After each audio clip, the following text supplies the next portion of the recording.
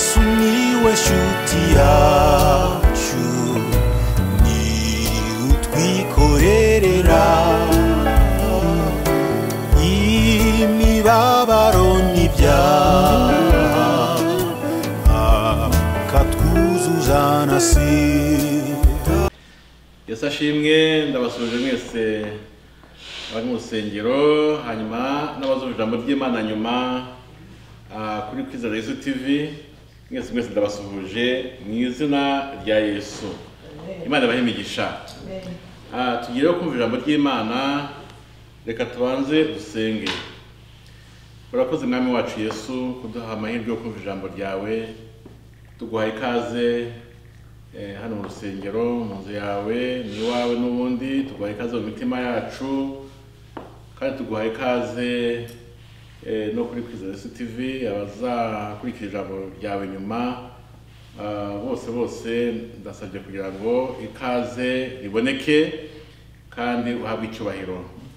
Uri Imana yacu, mwami wacu Yesu, turakwemera kandi turagukunda, ariko tuzi ko ari wowe wadukunze mbere yuko tunagukunda, kandi tuzi ko twifuriza ibyiza. Ngwino uvugire mu ijambo ryawe kandi abantu bose bafashwe naryo. Abafite ibyifuzo buri wese umubere igisubizo, kandi abarwaye ubakize. Byamaje mu izina rya Yesu, amen. Tugireho kumva ijambo ry'Imana. Tubona hano mu butumwa bwiza uko bwanditswe na Yohana, igice cya 17, umurongo wa 20 n'uwa 21. Ni amagambo yavuzwe n'umwami wacu Yesu asabira abigishwa be n'abandi bose bazamwizera. Ni amagambo Yesu yavuze mbere yuko asubira mu ijuru, asabira umugisha abigishwa be. Haravuga ngo, sinsabira aba bonyine, ahubwo ndasabira n'abazanyizezwa n'ijambo ryabo, ngo bose babe umwe nk'uko uri umwe, nk'uko uri muri jye Data nanjye nkaba muri wowe, ngo nabo babe umwe muri twe, ngo ab'isi bizere ko ari wowe wantumye. Aho ngiye kuvuga cyane, Imana yashyize ku mutima cyane, ni hano ngo babe umwe. Reka nsubiremo, ngo bose babe umwe nk'uko uri muri jye Data nanjye nkaba muri wowe, ngo nabo babe umwe muri twe, ngo ab'isi bizere ko ari wowe wantumye. Rero ni amagambo Imana iduhaye kugira ngo twumve, kandi ni ijambo Imana yifuje ko wowe ubwawe wumva kandi ukabasha kumenya icyo Imana ishaka kuvuga uyu munsi. Natekereje hamwe no gusoma aya magambo, hamwe no gusenga, nibuka rwose ko tuzajya ahantu hamwe hitwa mu ijuru. Ndavuga abakijijwe, abizeye umwami Yesu. Nibuka yuko tuzaba turi mu ijuru hatitawe ku madini cyangwa se ku matorero twasengeyemo tukiri muri iyi si. Nibuka ko tuzaba turi abana b'Imana, nkuko turi bonyine n'ubundi guhera igihe twizeye umwami Yesu. Kandi nibuka ko mu Yesu nyine yasabiye muri aya magambo tumaze gusoma, twese abamwemeye turebwa n'aya magambo Yesu yavuze. Natekereje ndavuga nti nangwa no kuberwa n'Imana, ndavuga na abakristo dukwiye kuba maso, ntihabeho kurangara ngo habeho igihe umuntu yumva atakimeze nk'undi ukijijwe cyangwa se wakiriye Yesu mu bugingo bwe, kuko mu by'ukuri dufite ikiduhuza, dufite isano ikomeye iduhuza ariyo maraso ya Yesu, kandi amaraso ya Yesu mu buryo bw'umwuka atembera mu ngingo zacu twese no gudusegera mu matora atandukanye. Amatora atandukanye ariko arimo umugeni wa Kristo, kandi abo bose bakirijwe by'ukuri bari mu itorero ritagaragara ry'umwuka cyangwa itorero rya Kristo ritaboneshwa amaso, ariko riboneka mu matorero yose yemera Kristo nk'umwami n'umukiza. Hari ndashaka kuvuga ku bintu bigeze nko kuri bitatu bikomeye.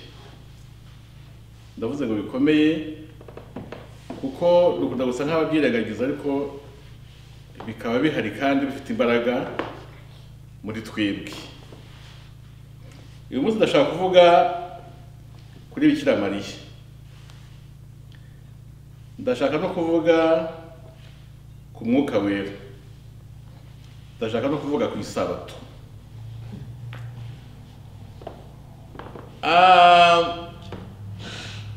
Izi ni ingingo zikomeye ariko zitagoye kuba zikomeye ubundi, kuko mu by'ukuri Yesu yatugize umwe, kuko amaraso ya Yesu turi umwe twese abamwemeye, ariko hari igihe twitwara nk'aho tutari umwe, ahubwo dukumva turi nko mu bipande bitandukanye, ndetse ku buryo usanga hari igihe bisa nk'aho biba n'ibibazo kandi bitagoye kuba ibibazo, ahubwo byagombye kuba ibiduhuza, ahubwo ariko ugasanga ahubwo byabaye nk'aho bisa nk'aho bitandukanya abantu, kandi mu by'ukuri turi umwe. Nibyo Yesu yavuze ngo turi umwe mu bumwe nk'uko nanjye na Data turi umwe. Navuze Bikira Mariya, ariko bamwe bavuga Mariya gusa, ariko bavuga Bikira Mariya nabo nta kosa bafite. Ni Bikira Mariya, ni Mariya ni umwe, kandi ndashaka kumuvugaho. Bikira Mariya ni umuntu ukomeye cyane, ni umuntu wagiriwe ubuntu n'Imana, abyara Yesu, no kuvuga Yesu, hanyuma mu by'ukuri ajya mu rutonde rw'abantu bagiriwe ubuntu butangaje, kuko kuba nyina wa Yesu cyangwa wa Yesu ni umugisha utangaje. Ni umwe mu bantu mu by'ukuri badasanzwe babayeho hano kuri iyi si, kuko uriya mugisha ni umugisha unique, ni umugisha utagizwe n'undi wari wese muri iyi si. Ubwo Bikira Mariya ni umuntu wo kubahwa, ni umuntu wo gukundwa, ni umuntu wo guhabwa agaciro, kuko afite agaciro gakomeye, kuko ni umubyeyi w'umwami wacu Yesu Kristo. Bikira Mariya ni umuntu ukomeye cyane. Bikira Mariya rero ntabwo ari umugatolika. Bikira Mariya ntabwo ari umugatolika, ahubwo Bikira Mariya ni umukristo. Ni umukristo kuko mu bagiriwe ubuntu bwo gucungurwa n'amaraso ya Yesu nawe arimo. Kandi igitorero ryavukaga kuri Pentecote yari ahari, ndetse n'izina aho bavuga ngo abakristo, aho byategereje kuvuga ubwa mbere nyine bavuga ngo ni ba bantu ngo ba Kristo. Muri abo bavuzwe gutyo Bikira Mariya nawe arimo, ariko ntabwo ari umugatolika, ahubwo Bikira Mariya ni umukristo.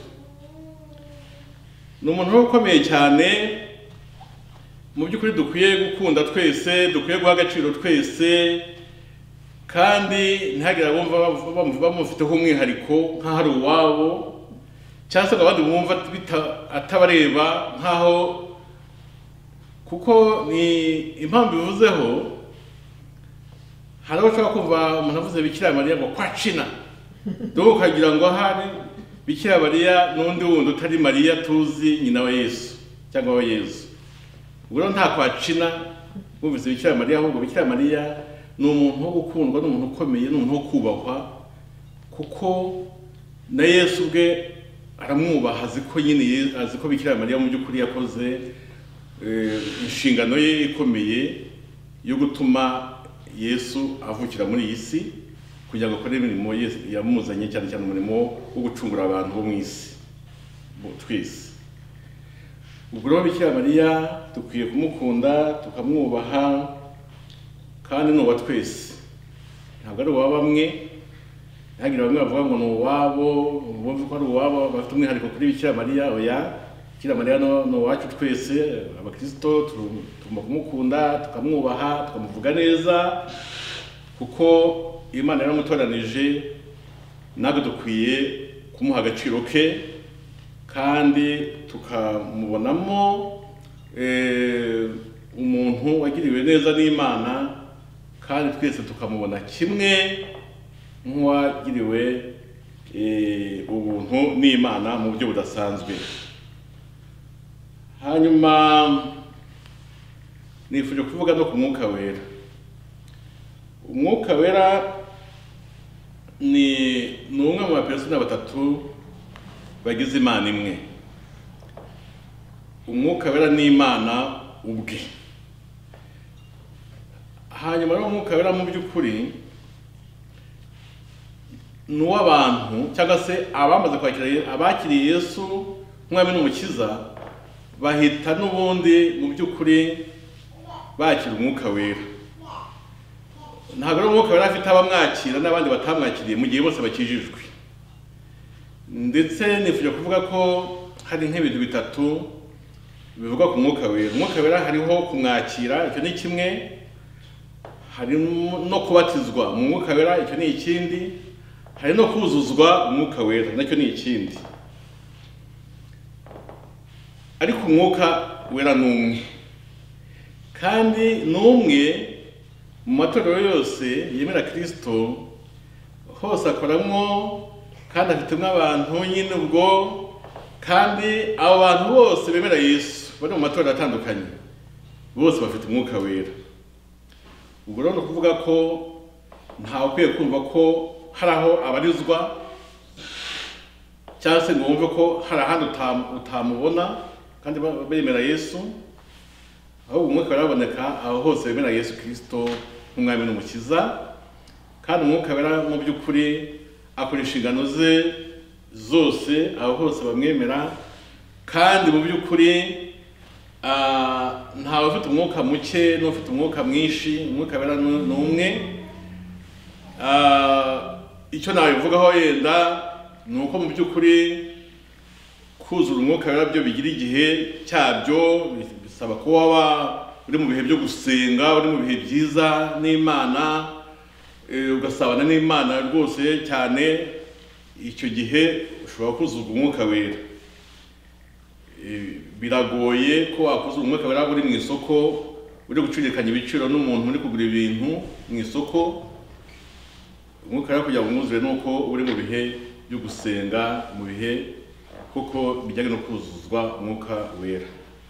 Ariko kumwakira, ibyo byose kumwakira, umuntu wese wakiriye Yesu mu bugingo bwe aba yakiriye n'Umwuka Wera.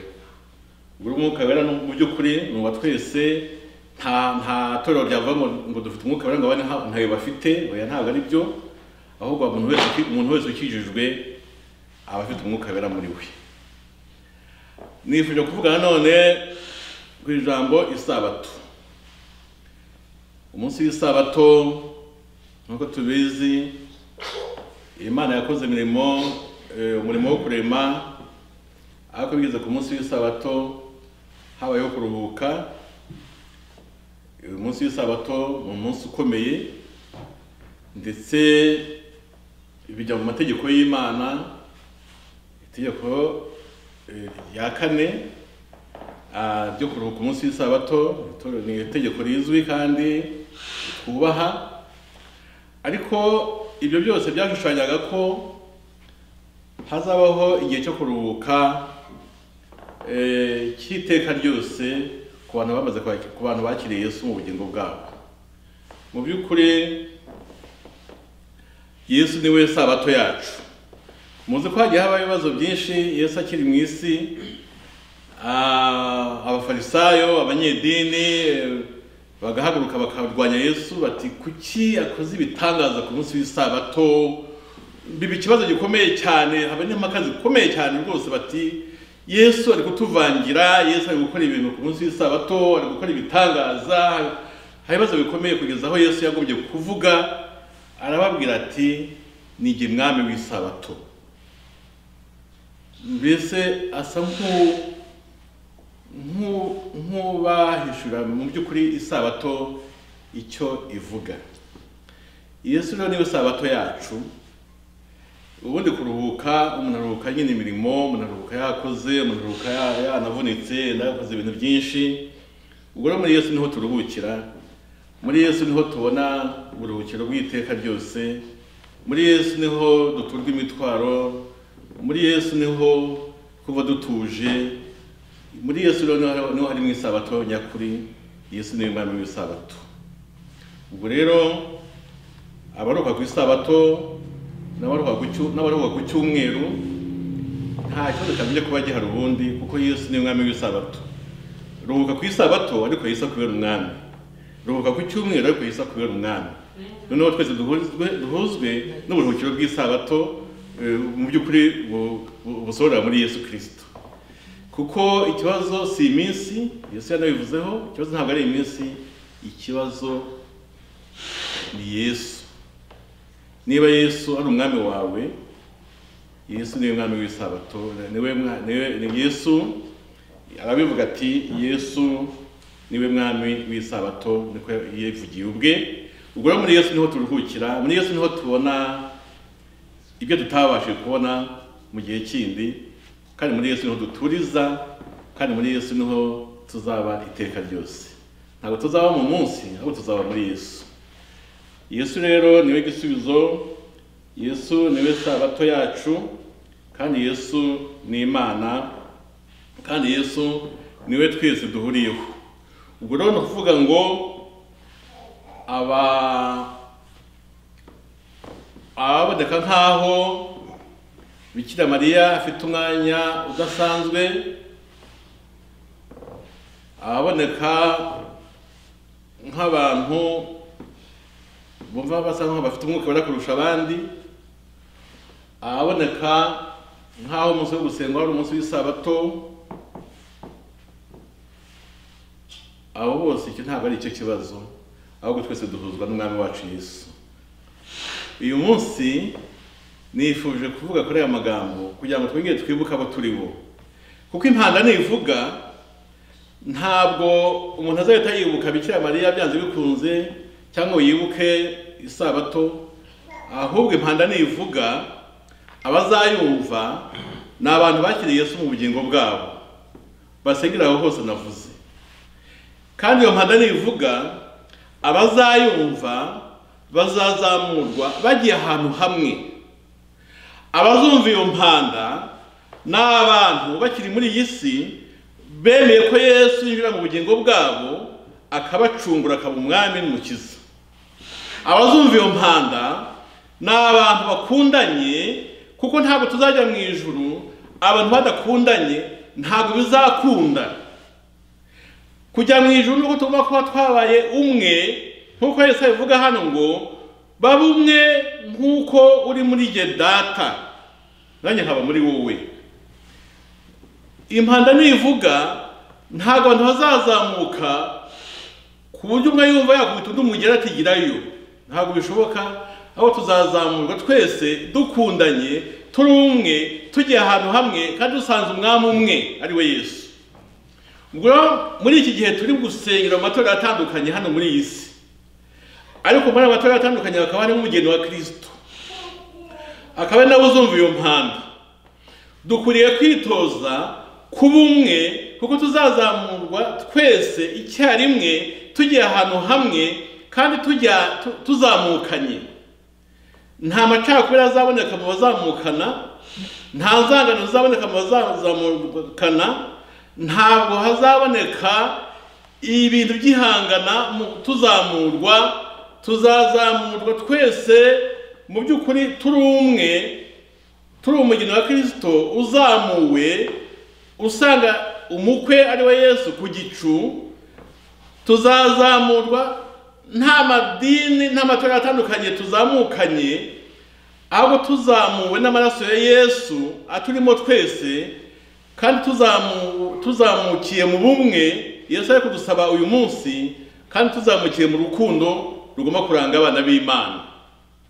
Ubwo muve mu bintu bisa nkaho bizana imipaka hagati yacu, kandi twaremeye Yesu umwami n'umukiza, ahubwo amaraso ya Yesu aduhuze, dutangire kumva ko turi umwe, twumve dukundanye, dutangire ubumwe tukiri muri iyi si, twitoze kuba umwe tukiri muri iyi si, kuko no mu ijuru tuzaba turi umwe. Ubwo bumwe na Yesu yavuze ahangaha bukwiye kuba umwitozo wa buri munsi ku muntu wese wakijijwe, kugira ngo atangire kwitoza ko azazamukana na kanaka. Wa wundi ubona ko mudahuje mukiri muri iyi si, uyu munsi utangire umubone nka mwene so, niba akijijwe nawe ukaba ukijijwe, utangire umwiyegereze, mwitoze kuko muzazamukana. Byanze bikunze ntabwo uzamusiga niba akijijwe, mwese muzazamukira icyarimwe. Kandi ntabwo uzazamuka uhumirije utabona kanaka nawe uzamuka. Ntabwo uzazamuka ureba hirya uti ntabona kanaka nawe akaba azamuwe. Tuzaba turebana. Tuzaba turebana, wa wundi wumva wijunditse musengana, niba akijijwe by'ukuri nawe ukaba akijijwe by'ukuri. Nushaka gutangira umurebe neza kuko muzazamuka murebana, kandi mukeye mu maso, nta bimenkanyari, nta kurebana ikijisho. Ntabwo muzazamukana impande ivuze uri wese ari guhekenya amenyo ayahekenyera wowe bari kubuzamukana, ntibizakunda. Muzazamukana mwese mufitanye urukundo, mufitanye ubumwe, mutangire mu byitoze. Mu byitoze Yesu yavuze ngo mu bumwe. Ku bumwe bikwiye kuba umwitozo dukwiriye gutangira uyu mwanya. Utangire witoze ku bumwe na mwene so, utangire kwitoza ku bumwe nawe dusengera mu rindi torero ariko nawe ukijijwe, utangire kwitoza ku bumwe na kanaka wumvaga udakunze ariko akaba akijijwe. Burya amaherezo impande izabahuza. Isi izabahuza, muzatangira kwitoza impande ivuze se ntabwo bizakunda. Mugomba kwitoza mbere yuko impande ivuga. Uyu munsi Imana yampaye ijambo risaba buri mukristo wese ukijijwe gutangira kuba umuntu wiyoroshya, kugira ngo abone mugenzi we nka mwene se, kugira ngo impande itazavuga hari abacakubiri ari hagati yacu, kuko ntabwo amacakubiri azatuma tuzamukiramo, ntibizakunda. Aho tuzazamukira mu bumwe no mu rukundo rw'abana b'Imana. Kadusenga Imana. Urakoze mwami Yesu kubw'ijambo ryawe, udushoboze kuba umwe, kuko Imana yawe nivuga tuzazamuka turi umwe kandi dufitanye urukundo. Byamaje mu izina rya Yesu, amen. Imana yawe imigisha mu izina rya Yesu, amen. Yesu niwe shuti yacu, ni utwikorerera imibabaro